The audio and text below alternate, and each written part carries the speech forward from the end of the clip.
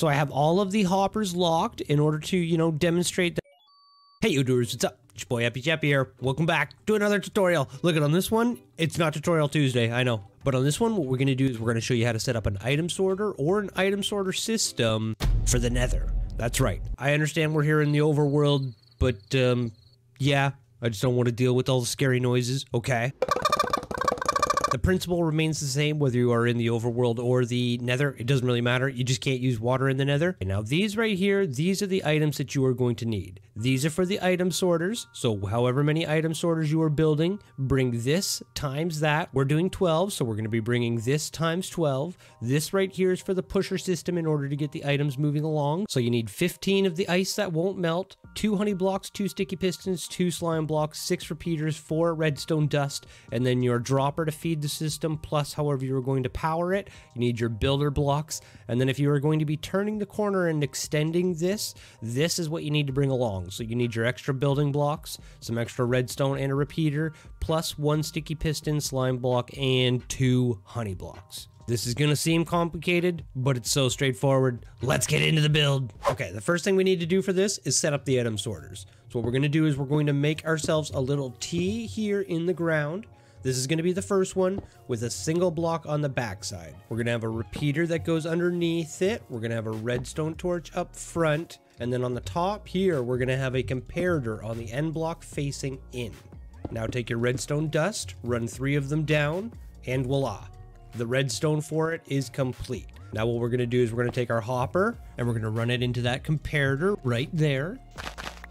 We need 2 temporary blocks. Our chest, we can now remove these and run 2 hoppers going into that chest. This is what it should look like right here. And that right there is an item sorter. Now I'm not going to dive too much more into this because I literally have a whole video talking about this. So now we're just going to repeat this 12 times. Okay, now with all of our item sorters set up here, what we need to do is we need to lock the hoppers in order to sort out the specific items that are coming into these. Now for the Nether and for something like a bartering farm, I suggest at least 3 sorters per item because, yeah, they kind of jumble up and yeah. So now, in order to lock these hoppers, what you're going to do is you're going to put 4 items in the tail end here, so the back 4 slots, and then 41 of whatever items that you are going to want to sort. So when we get over to the Nether, we're going to be doing things like obsidian and all of the items that you get from a bartering farm. So you're going to want to put in 4 of something that is not going to go through the system, and then 41 of whichever items that you are going to put in there. Now the reason why you're going to put 41 and you're not going to put any more in the back half here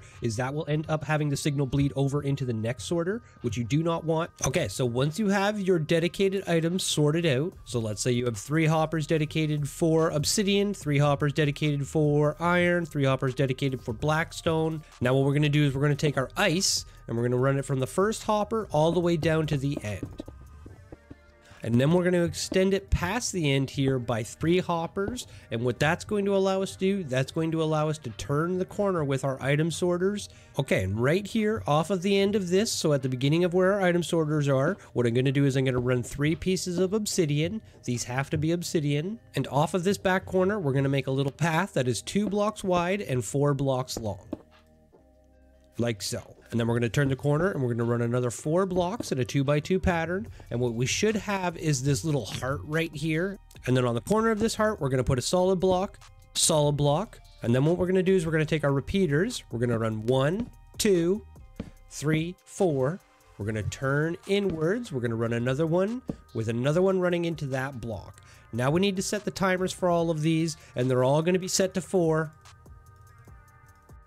Except for this one right here. Leave this one just on its first tick, and then we're going to fill the rest in with some redstone dust. And when you're all done, this is what you should have right here. So here's a little picture of the bird's eye view.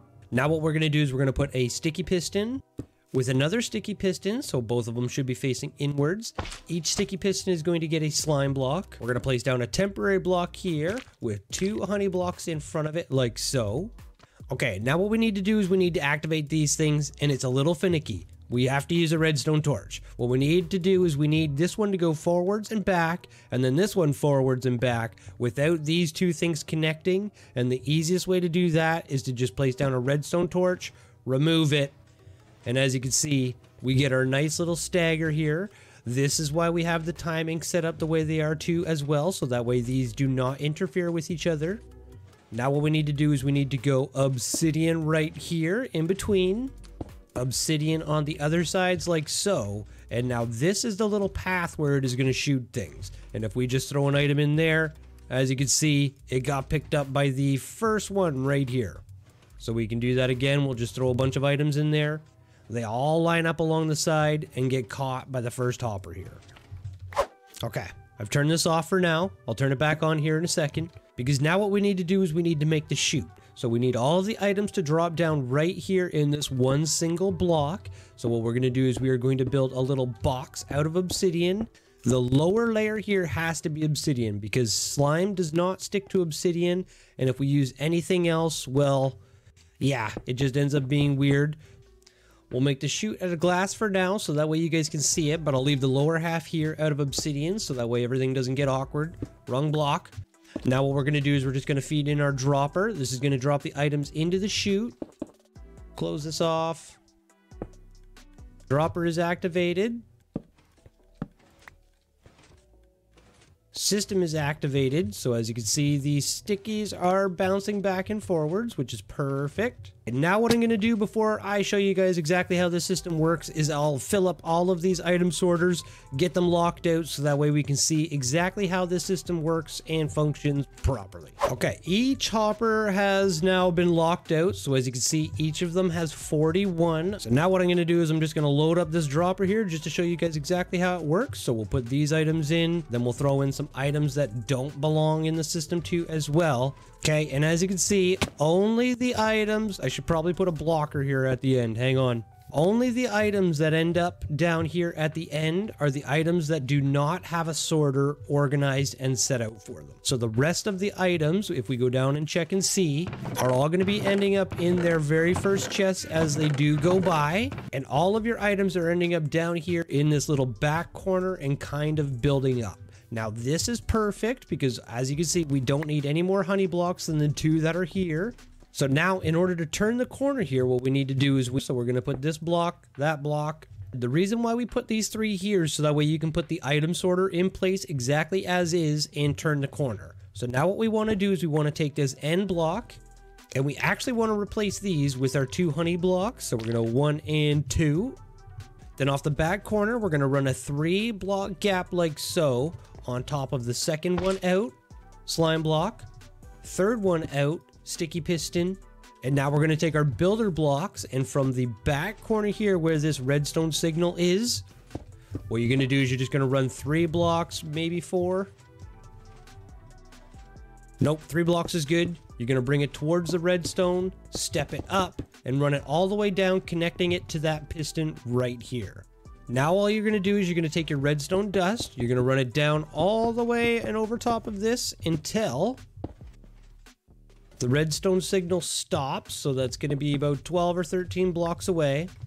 And then just continue running your redstone all the way to this slime block. As you can see, we've now got the slime block activated, and watch what happens when we reactivate this system up here. Okay, items are dropping, items are being collected, and there you go. It pulls out of the way just in time for items to get down to the end, and you can carry this on, grab some more ice, turn the corner with your item sorter, and then you are good to go. This is a bird's eye view of what everything looks like when it is all finished, okay? So just reimagine, you know, another set of item sorters on the other end there on the bottom half. Okay, and this is what it looks like here with the chute removed. So as you can see, all the redstone and everything's in place. It's just one simple system that fires it all. You just have to be very careful about how you fire the initial redstone torch, and you should be good to go. You're going to want to double check your timings too as well. So here's another picture of it. Use that end block with a little redstone torch on it in order to activate the system. Otherwise, it gets a little weird. Again, make sure you're using obsidian so that way the slime blocks don't stick to anything at all. Okay, so here we are in the Nether, obviously. So here is the complete item sorting system set up in the Nether, ready to go. So I have all of the hoppers locked in order to, you know, demonstrate that the items do flow across. If I were to put something like, let's say, what's in here? Grass blocks. load them up in here, you're gonna see that none of them make it down the line. Whenever they do get deposited.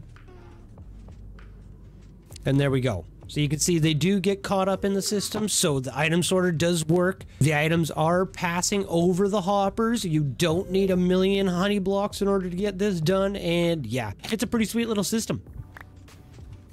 Sometimes they like to spit out, so that's why you're going to want to make sure that you completely surround this thing with whatever material you're bringing in order to stop the items from having a little heyday and springing out.